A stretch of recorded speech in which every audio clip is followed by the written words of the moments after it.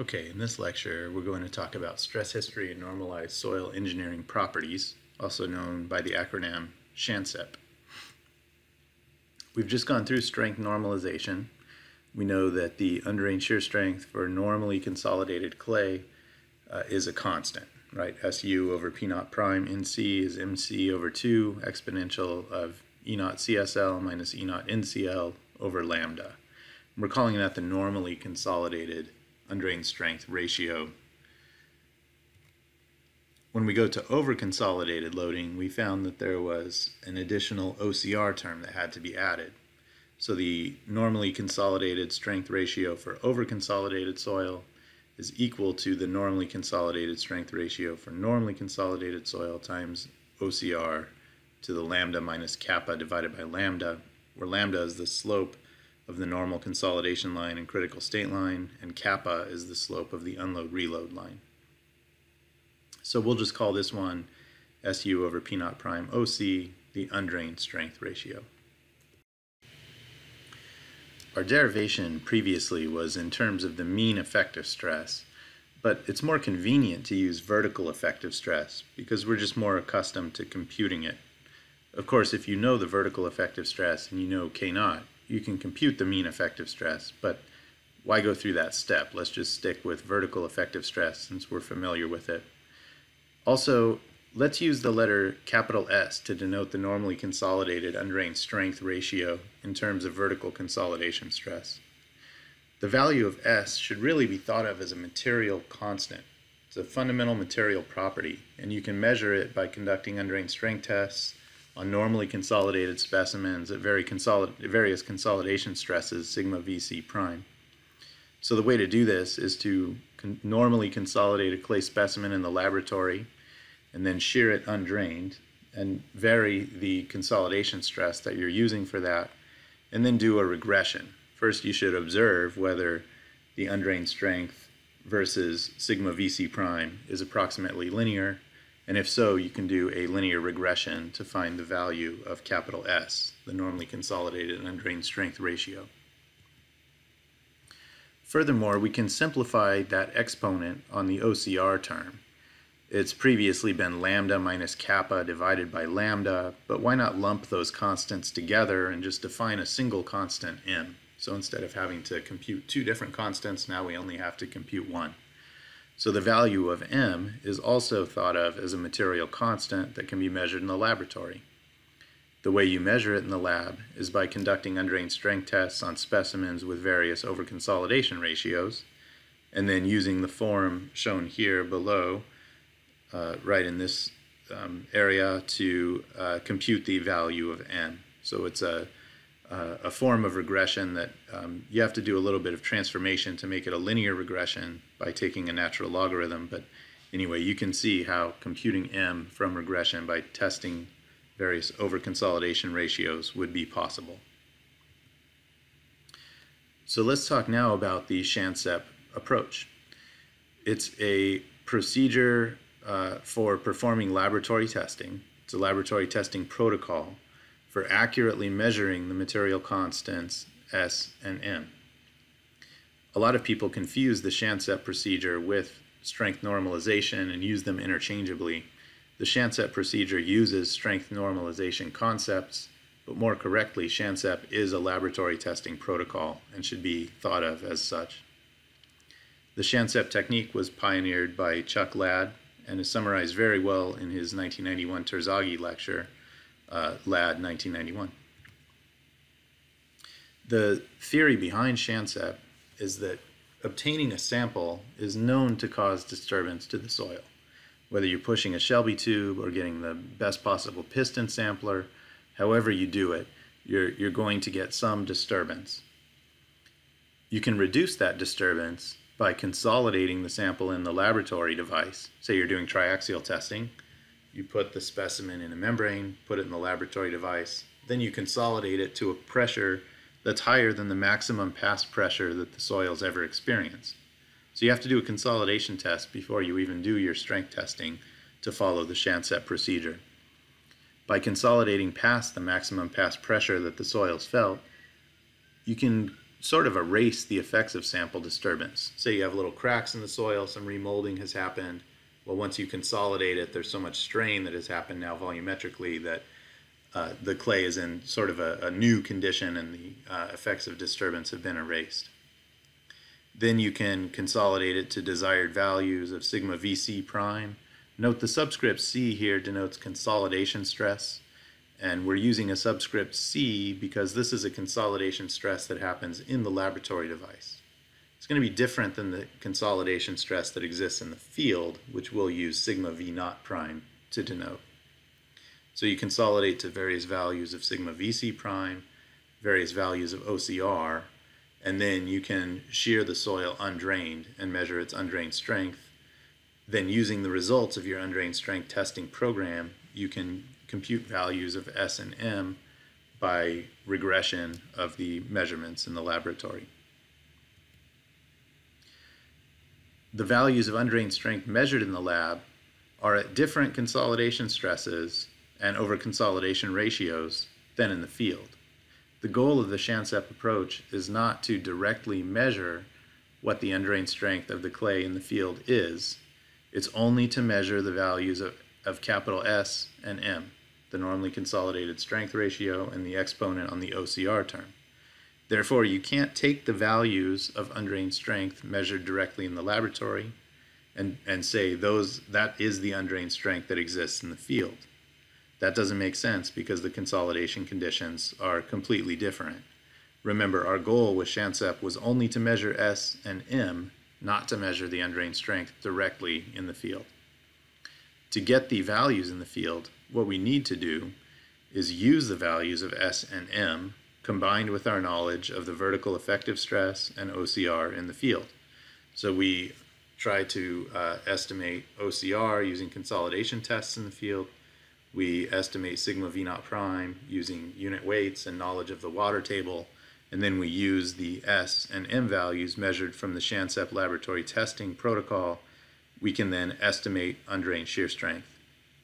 The real benefit here is that we can estimate the undrained strength that exists in the field right now because we know the consolidation condition that exists right now in the field.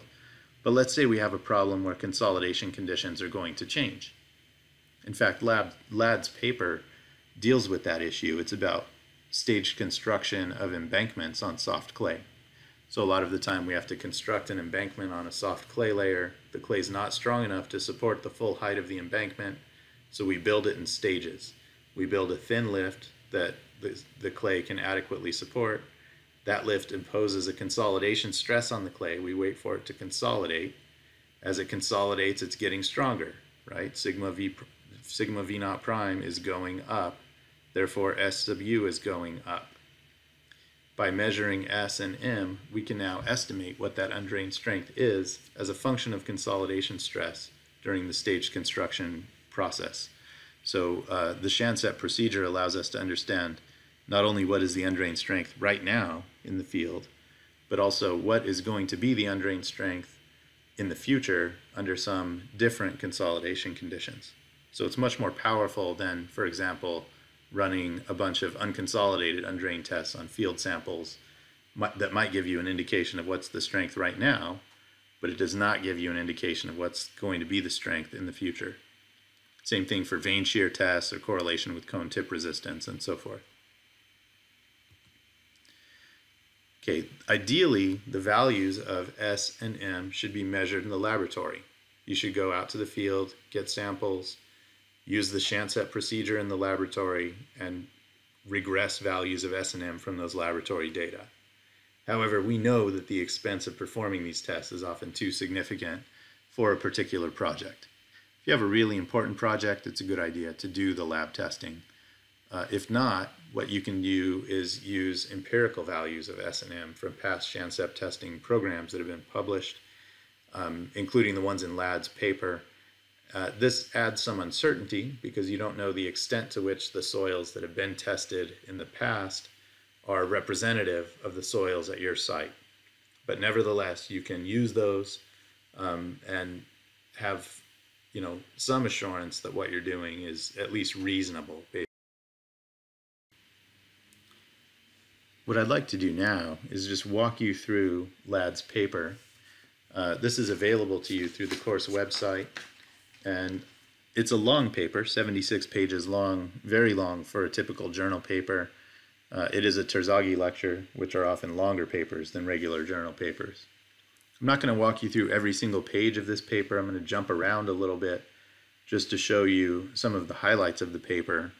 This really is one of the landmark papers in geotechnical engineering, and so it would be worthwhile for you to be familiar with this and really understand it. These concepts are going to come up again and again throughout later courses that you'll take in the academic year. So I'm going to skip here to page 17. Okay, this is an example of a profile from the St. James Bay that Ladd published in his paper based on past projects that he had done. What you see is there's a crust layer over the top of a marine clay over a lacustrine clay. So some different layers here. Each one of these points here is a plasticity index in the open symbols and a liquid limit in the solid symbols. So instead of using PI and PL, he's using, or LL and PL, he's using IL and IP for plastic and liquid limits.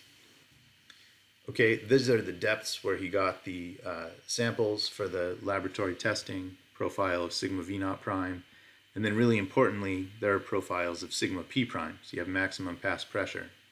Now for every one of these open circles, there was a consolidation test done, multi-stage consolidation test. Those can take quite a bit of effort to get and process, and then they result in a single value of sigma P prime here. And what you can see though is that you have a full picture of the stress history here. Here's sigma V naught prime based on the assumption of a hydrostatic water table, and then sigma P prime is really high in this desiccated crust, probably due to groundwater fluctuation. Then you have a layer with a fairly constant sigma P prime transitioning to a higher value here. Then he's interpreted this lacustrine layer as having sigma P prime increasing with depth. This is important because it tells you what the OCR is in the field. And that's one of the things we need to know if we're going to estimate the undrained shear strength in the field based on the S and M values obtained from a Shansep testing program.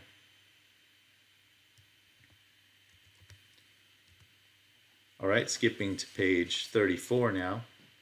These are example results showing undrained strength ratios.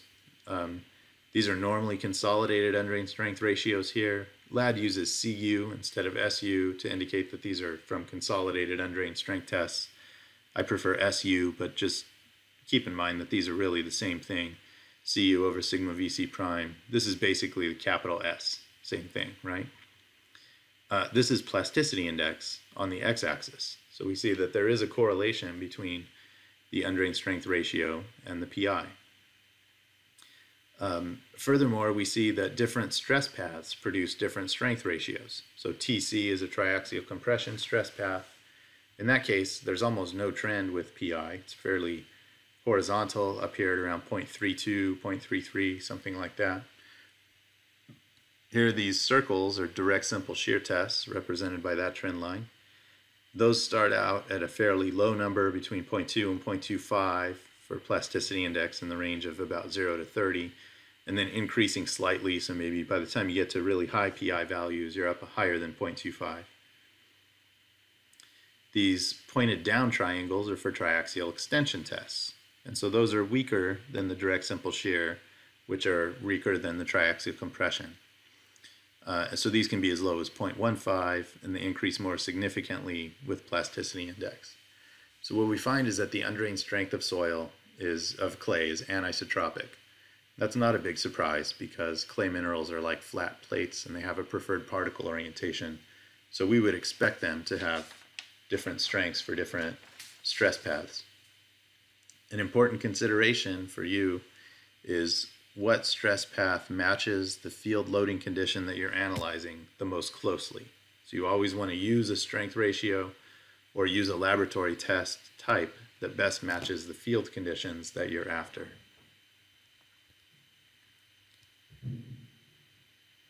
We scroll down just one more page. Now this is showing strength ratio versus OCR. Okay, before we had PI, now it's OCR. So the M constant is obtained by regressing the slope of this line right here. You can see this is for a triaxial compression stress path. Direct simple shear is the dashed line, and then triaxial extension is this line down here. The left column is for the AGS plastic marine clay. The right column is for St. James Bay sensitive marine clay via the recompression method. You can see they have quite different strength ratios and different slopes here. So different clays do have different M values and different S values. So throughout Ladd's paper, he went on to summarize some of the findings that he had for the various types of clay that he tested throughout his career. So for example, for sensitive marine clay with a plasticity index less than 30 and a liquidity index, which is water content minus plastic limit divided by PI, greater than 1. So that means the liquid limit is greater than the plastic limit. The water content is greater than the liquid limit. What Ladd found was that the normalized, the undrained strength ratio, normally consolidated, was 0.2 plus or minus 0.015. And that's for a direct simple shear stress path. So it's always important to tie a particular S value to a particular stress path. Most commonly we'll be doing simple shear stress paths because that tends to match the average stress path for a lot of field problems that we'll be solving. Not always though, so sometimes you'll need to do a path correction to your undrained strength. Furthermore, Ladd found that the M value was approximately equal to 1. So there was a linear relationship between undrained strength and OCR for these sensitive marine clays. Now most clays do not have a really high sensitivity, particularly those that we encounter in Southern California. So we may not want to use this particular empirical relationship for a lot of the sites that we might encounter. But sometimes we do deal with sensitive marine clays. And it's nice to know that Ladd has published this so that we can rely on them if we are not able to do a laboratory testing program. If we move on to homogeneous sedimentary clay with a PI in the range of 20 to 80, Ladd found that the normally consolidated undrained strength ratio was 0.2 plus 0.05 times PI divided by 100. So we previously showed that plot where we had the different strength ratios versus plasticity index, and there was a trend there for the direct simple shear and triaxial extension stress paths. Not so much of a trend for triaxial compression, but this is reflected in the equation here that was presented by Ladd. The M value he found was 0.88 times 1 minus CR over CC, which is also approximately equal to 0.8 plus or minus 0.06. Notice that 1 minus CR over CC is identical to C sub C minus CR all over C sub C. And that's the same as lambda minus kappa over lambda. So the M value that he's presenting here reflects the functional form that we just derived for the normal consolidation line being parallel to the critical state line, right? So that form is reflected there in that value of M. So if you do the consolidation test and you know CR and CC, you can plug them in here. If you don't have the consolidation test, you can just use 0.8 plus or minus 0.06 for homogeneous sedimentary clay. And that does match pretty well with a lot of sites that we might come across. Probably we'll come across more sedimentary clays than sensitive marine clays. Ladd also tests northeastern varved clay. Varved clays involve a formation where flood events carry fine-grained sediments and they settle in thin layers depending on the sediment load from a particular storm event. So you end up with this sequence of thin layers where the coarser particles, maybe the siltier particles, are at the bottom, and then each varve becomes progressively finer to the top. Then another varve will come in on top of it with the siltier particles progressively finer to the top again. So varved clays actually can carry a record of past rainfall events. But anyway, for the northeastern varved clays, Ladd found that the normally consolidated strength ratio was 0.16, and the M value was 0.75. And again, these are for direct simple shear stress paths. Then if we move on to sedimentary silts and organic silts, so organic silts are not peats, right? These are silts with some organic content. Ladd found that the value of S was 0.25 plus or minus 0.05, again for a direct simple shear stress path. And M was equal to 0.88 times 1 minus CR over CC, which is also 0.8 plus or minus 0.06. Based on the aggregate of all of these results, the following assumption is often made for simple shear stress path based on the results presented by Ladd. So people are often assuming that S is somewhere in the range of 0.2 to 0.25, maybe 0.25 for a higher plasticity soil, 0.2 for a lower plasticity soil, and then people often just assume that M is equal to 0.8. So these are common assumptions you might see in practice for cases where you can't run the laboratory tests. Oftentimes it's okay to make these assumptions. You can accept that uncertainty, but you should be aware that you are making an assumption and that it does carry some uncertainty with it.